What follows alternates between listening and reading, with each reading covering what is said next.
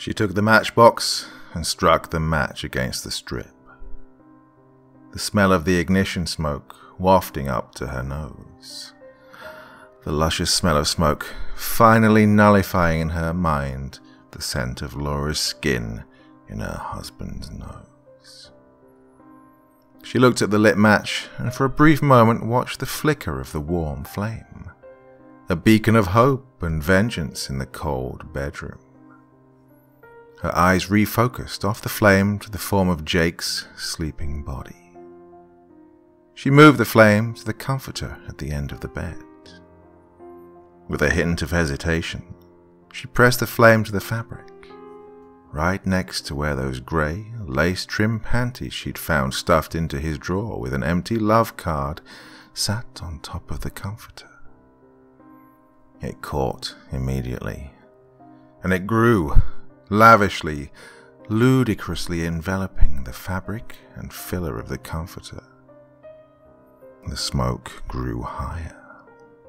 From Anna's eyes, she watched the flame devour the bedding above her husband's body, her mind racing about how deep into the bed the fire went. Was the fire carving into those adulterous legs of his body yet? No, probably not, she surmised. He wasn't screaming in horrific pain yet. He was probably just getting toasty. The fire was now sensuously devouring the comforter above his chest. It would be less than a minute before it touched his disgusting face. His head moved to one side. He looked like he was waking in alarm. His eyes opened, and within a moment knew something was horribly wrong. He first noticed the temperature, the heat touching his lower body. He screamed and tried to leap up. He couldn't. She'd already tied his arms and legs down.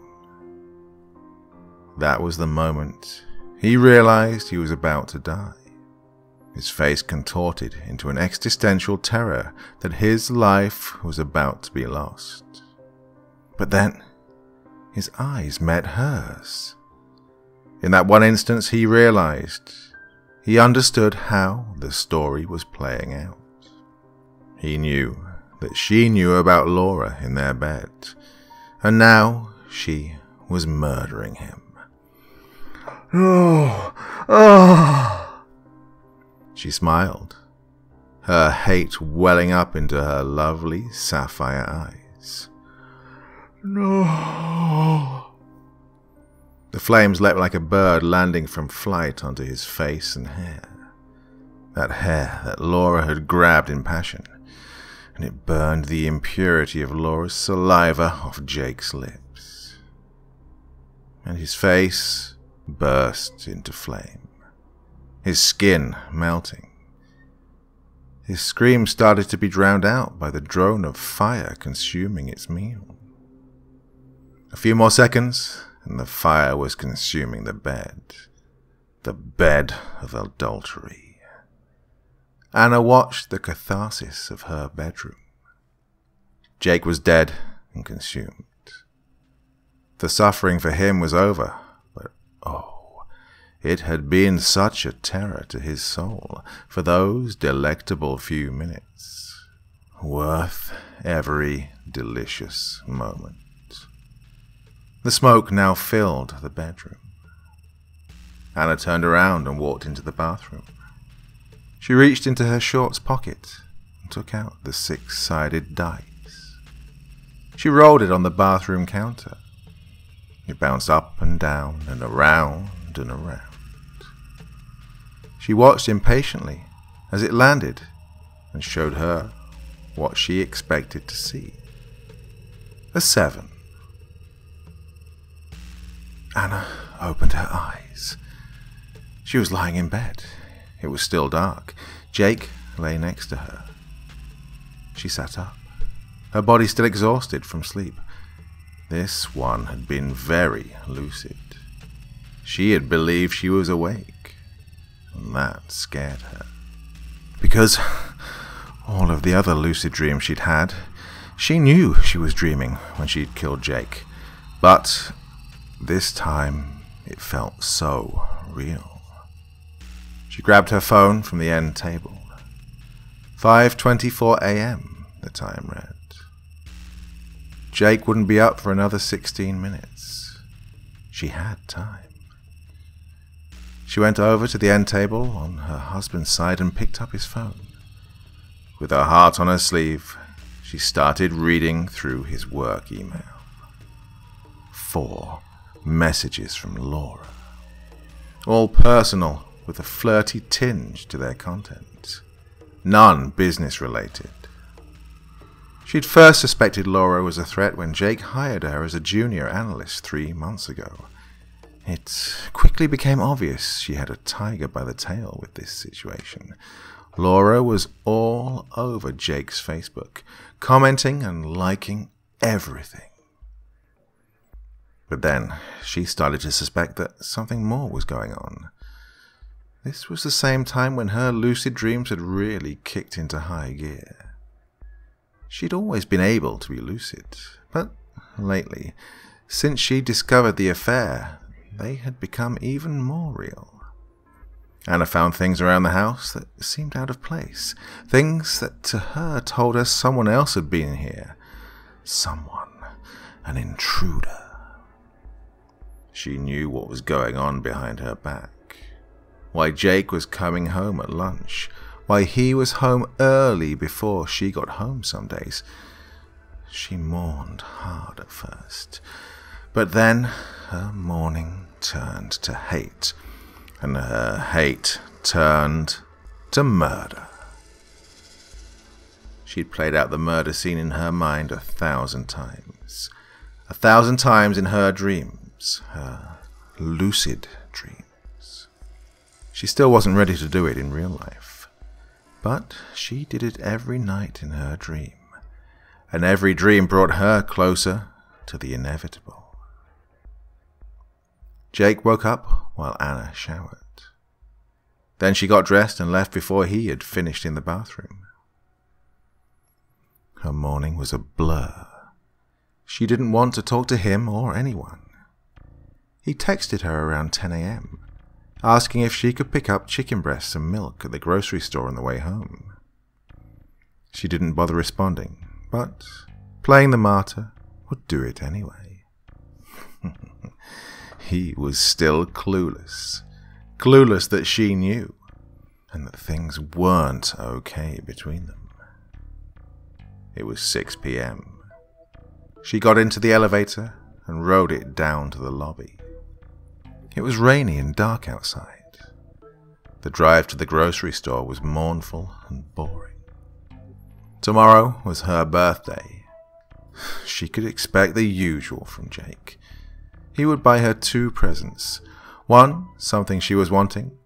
One, something intimate, like a teddy or lacy underwear or something that his lustful mind concocted. And then a card. She pulled into the parking lot and walked through the wet air into the store. It was busy and well lit inside. She mindlessly walked the aisles and grabbed the chicken and milk and a couple of other things she figured they would need. She turned into aisle 6 and grabbed some tea. Then, turning the corner over to aisle 7, she stopped abruptly as she almost ran into a woman and her cart. Her heart sank. It was Laura. She was in a blue business dress with a beautiful gold necklace around her neck, her gorgeous hair cascading over her naked shoulders. Had Jake unzipped this dress hours earlier, she wondered. Laura's eyes uncomfortably met Anna's. Anna stared in cool anger. Laura looked away, then looked back at her. "Hi, Anna," she said cheerfully. Anna didn't say anything and moved past her. Right after they passed, Laura spoke out. "Hey." Laura stopped. Her face was genuine, as much of a farce as that could be. "I just want to tell you that I really respect you. Jake talks about you all the time when I'm with him at the office. He loves you so much." Anna nodded. "Thank you. Hey, we should all three get dinner one night," Laura proposed, hopefully. Anna nodded and faked a smile. "Yeah, that'd be nice." They parted, and Anna went down aisle 7 to get her last items. Anna stood in front of the bed. She had stood here 1,000 times over 1,000 nights, her mind turning over and over the interaction she'd had with Laura at the grocery store. Her fingers mechanically lit the match. At the base of the bed were those grey lace panties, the ones she'd found hid away in Jake's drawer. She pressed the fire to the bed, this time without hesitation. It felt real, just like every other time. The fire consumed the comforter and sheets, like every other time. A minute later, Jake woke up and screamed. He howled in horrible pain as he suffered. This time, though, it lasted longer than before. Maybe she was processing the events at the grocery store. Maybe it was just different. But his suffering sounded so brutal. His eyes met hers with a fear she had seen over and over. But his eyes looked a little different, like he didn't understand what was happening. Why he was tied down, why he was burning. The other times it was undeniably clear that he knew the truth. He burned and burned alive until the life of him was consumed away. The bed exploded in bright flame. Then she turned around and walked to the bathroom. She took out the dice and rolled it. It bounced around like every other time. And it landed on a 6.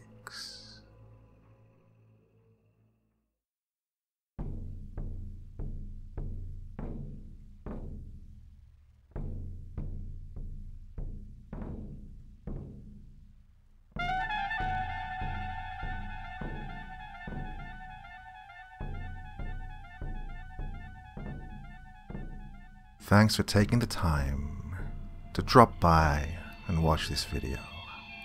You know what would make me a happy doctor? Hitting that like button, leaving a comment, and subscribing to my channel. Go on, I've got plenty more stories to tell you.